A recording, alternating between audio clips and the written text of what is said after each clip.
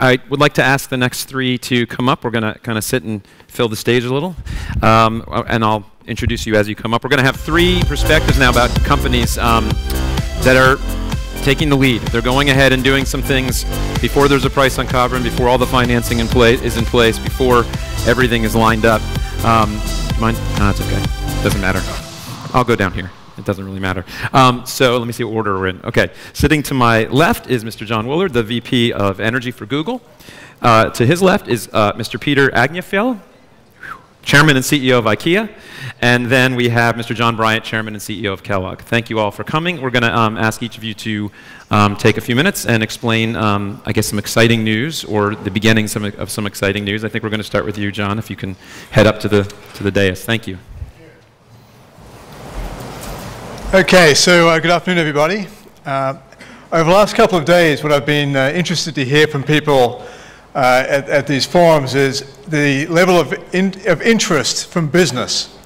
I want to just give you a sense of three reasons why working on carbon neutrality, sustainability, addressing climate change is absolutely essential for the Kellogg Company. The first one is fairly straightforward. It's in our DNA. Mr. Kellogg was one of the great philanthropists of his generation, gave all of his wealth away, created the Kellogg Foundation. They're still one of the largest charities in the world and the single largest shareholder of the Kellogg Company. And that foundation continues to give away about $400 million a year to children's education, healthcare around the world. That is still very much in the DNA of the Kellogg Company.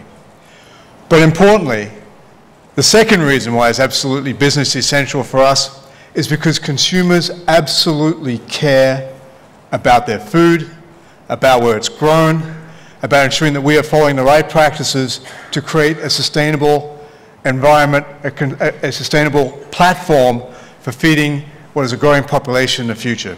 Consumers want to know where their food comes from and what happens to it. And then the third reason is a concern about the state of our supply chain, of our food supply chain. It is a fragile supply chain. One or two weather shocks within the supply chain could very easily not just dramatically increase the price of grains, but make the transfer of grains across national borders extremely difficult. We've seen it happen already a few years ago when Egypt closed its borders due to food riots and they did not allow the exportation of rice anymore.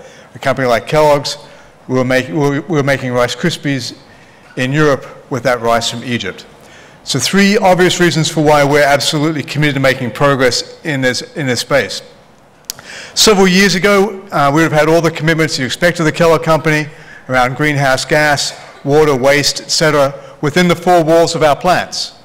And today we still have those very aggressive goals. We recently announced a new set of goals for 2020 in that space. What we also have is we've taken an end-to-end responsibility for our supply chain, from the farm all the way to the breakfast table.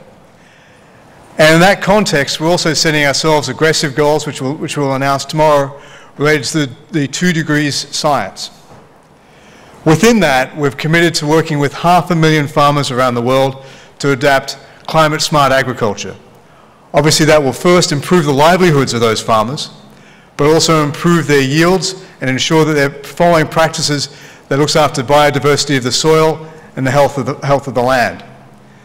In that context, we have a number of programs around the world, whether it be working with corn growers in India to plant alternative crops between the rows of corn so they improve the productivity of the corn by as much as 20% and provide another cash crop and improve the biodiversity of the soil.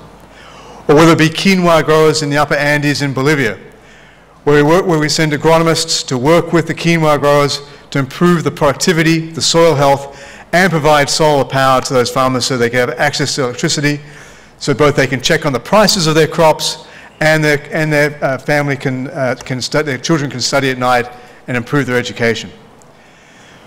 We also recognize as a company that when a climate shock occurs, and there will be droughts and floods in the future, that it will impact most those who have the least resources to overcome that impact. And so we have a program as a company called Breakfast for Better Days, where we're focused on giving 1 billion servings away by 2016. We've actually already exceeded that goal within half the time we set ourselves, and we'll continue to make progress in that area. So it's exciting to be here. I believe that there is a major shift going on in the food industry as consumers expect and demand food companies and the industry to take responsibility for the end-to-end supply chain. And you're seeing that today in the case of our company, and I expect you'll see more progress over the next several years. Thank you very much.